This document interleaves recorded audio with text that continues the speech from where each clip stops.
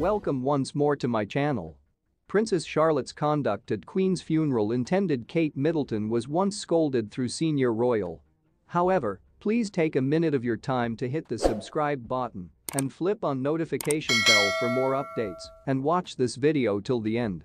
Princess Charlotte reportedly exercised bad behavior at Queen Elizabeth's funeral. That means her mom Kate Middleton had to be scolded by a very senior royal.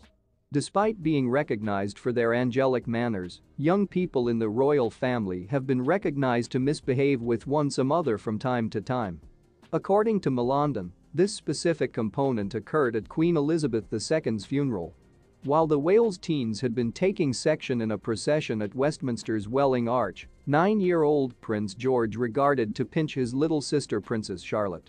Having felt her brother's force, the princess pretty understandably, however a good deal to the horror of these round her, yelped out in pain.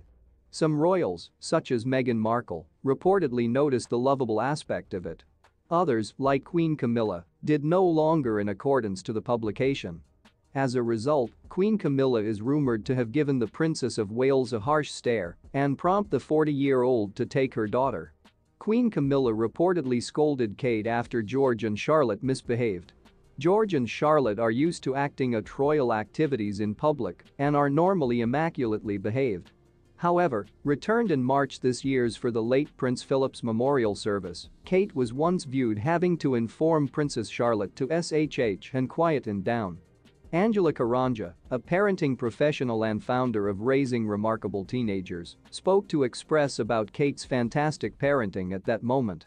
She said, "I assume what's vital is that Kate did now not simply correct, telling Charlotte to shh and be quiet at that pivotal moment, however she took time to connect. Throughout the event, specifically rather at the beginning, there have been a number of moments of connection.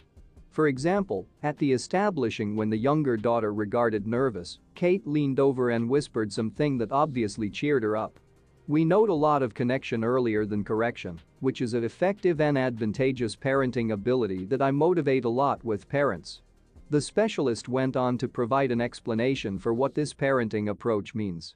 Ms. Karanja stated, "When we write our younger humans after we've got connected, this does not sense like an assault on their being, due to the fact they already comprehend you've got obtained them and you love them.